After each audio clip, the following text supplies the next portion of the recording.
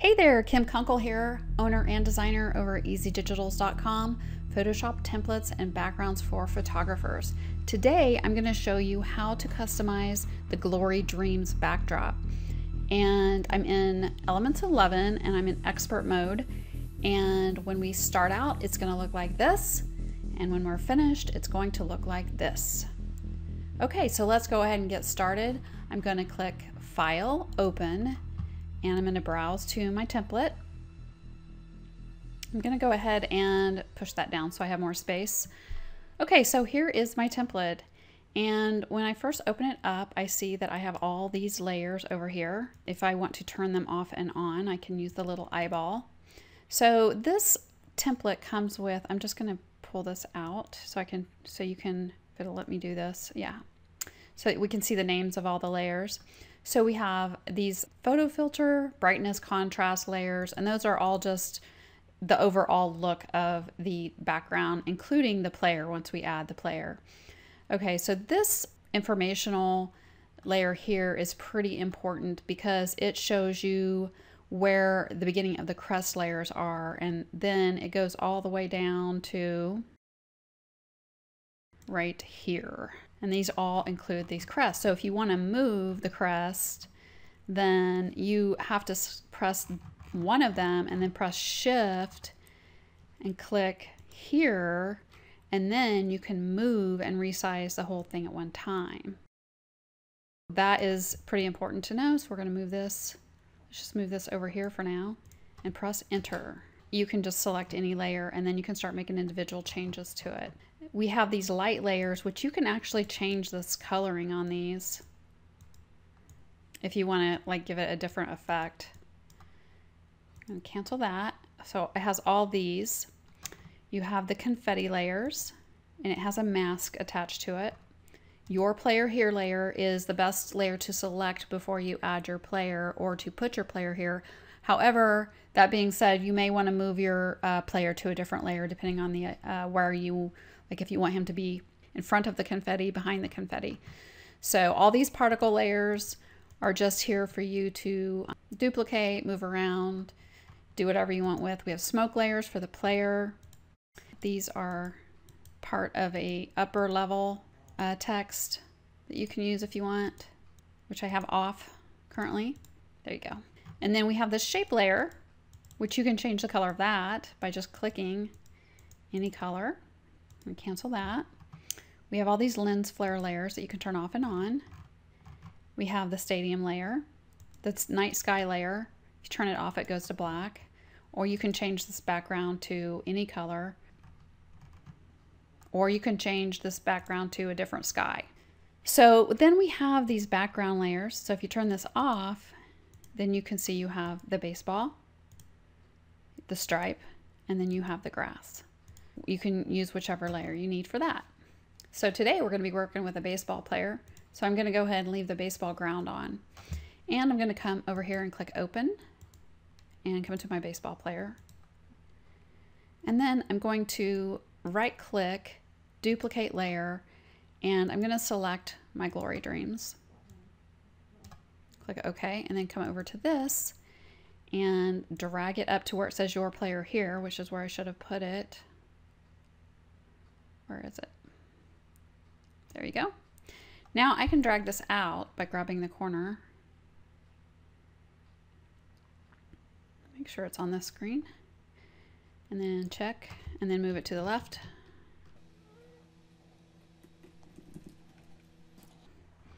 Like I see this glow here, which is probably okay, but I probably need to have my player above that.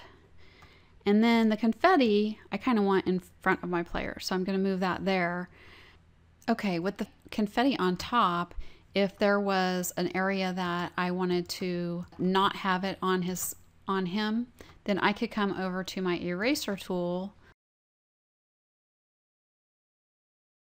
a soft brush, and I'm going to click my right bracket to make it larger, and I can just erase it off of him wherever I don't want it. But I mean, it's kind of fun to have the confetti on him, but I'm just showing you Like if there was one piece of confetti that was not that was bothering you, then you could remove it. So, okay, I'm going to press Control O to fit on screen, or that's Control 0, not Control O. Control O does something else. Okay, so now I have my player in, and let's say I want to change the crest. So I'm going to come up to the text on the crest.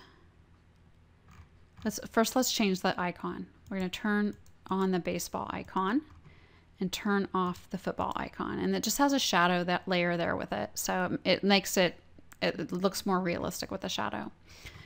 So let's change the color of the crest. Right here where it says change color, double click this, and then you can sample something in his uniform, or you can just play with this and do any color you want. Sometimes these middle area colors look best because it has the right shading. So I'm going to make this a red.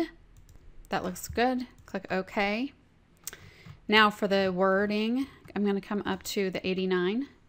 Now this is set up with 2 for the shadow. It just makes it look cool the way it does that, instead of adding like a drop shadow to do it like this. So the way I like to do it is I like to turn off one. You don't have to use both of these. You could just leave one of them off if it's, you know, too much trouble to change them both. I totally understand. And you can change it to whatever. I'm going to change it to MVP. And then I'm going to turn it off. And I'm going to turn this one back on. And I'm going to change it to MVP. Now, as you can see, we have an issue with sizing. So I'm going to resize it. Now I have both of these selected at the same time. I pressed Shift to select them both at the same time. Press Enter. And then you can see that it doesn't take up the whole crest, which could annoy you. I mean, it annoys me a little bit. So you can either change the font, or you can stretch it, you can change the font, or you can use a warped text. So this is how it looks when it's stretched. And if I view my history, I'm going to take that back and undo that. And I'm going to get rid of this for a minute, or I'll move this off to the side. Okay, so I've got my text tool. And I'm going to click on Create Warped Text, change it to some experimentation I did, Bulge 25. Okay. Same with this one. Bulge 25. And you can just mess with that until you get something that you like. You can change the name the same way. You're just going to go in here, and you have 3 layers that you have to change. So I would turn off the one that I'm not working on so that it doesn't distract you. If it doesn't look right, then you may have a typo in one of them. So I'm turning that off. Come to my type tool.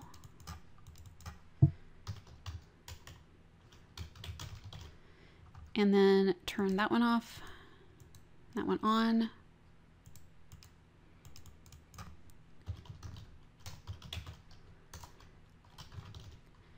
Then if I turn them all on and it looks good, then that means I didn't have any typos in there.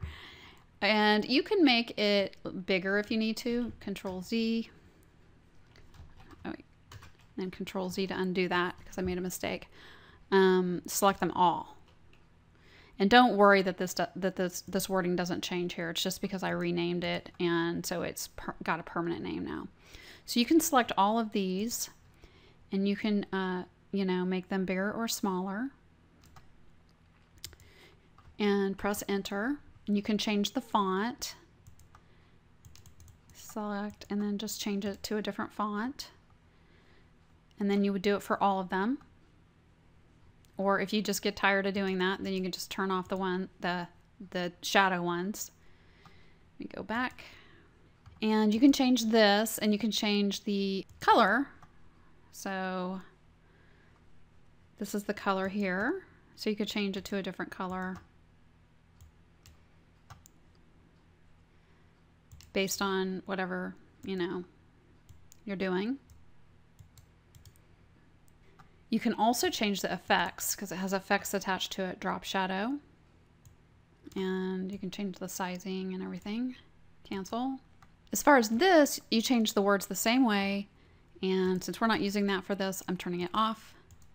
I'm going to come to my smoke layers and I'm going to make them bigger so that I can see them. Control 0, fit on screen. It makes it fit on screen, and I'm just going to keep making it and move it to where I like it and press enter. Same with this.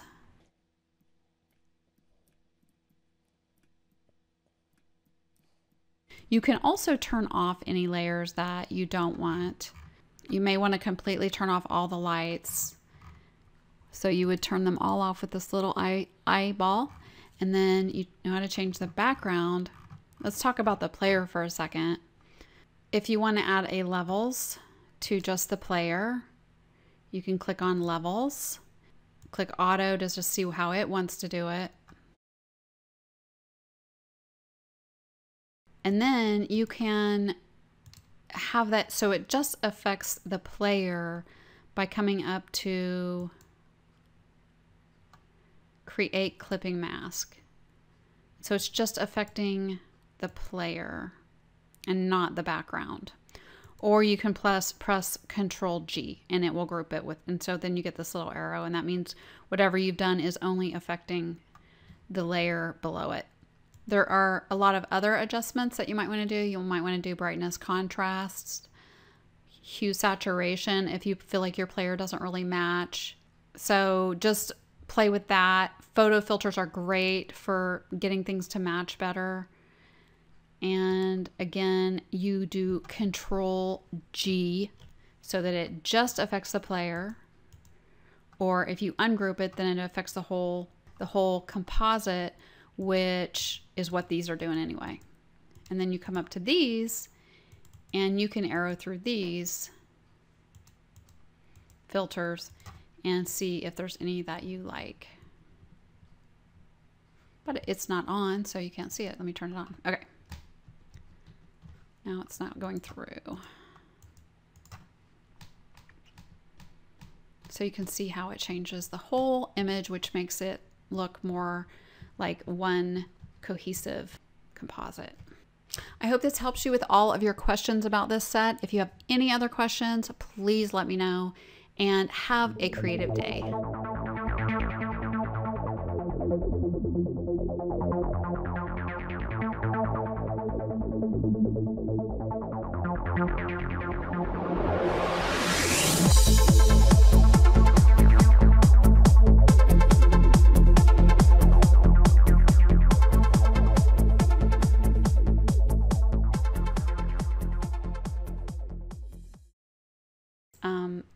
And then let's go with a red.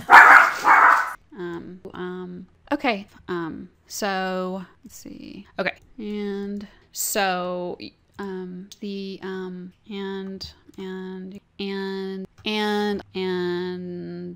then you, could annoy you. I mean, it annoys me a little bit. So, okay. Yeah, never mind.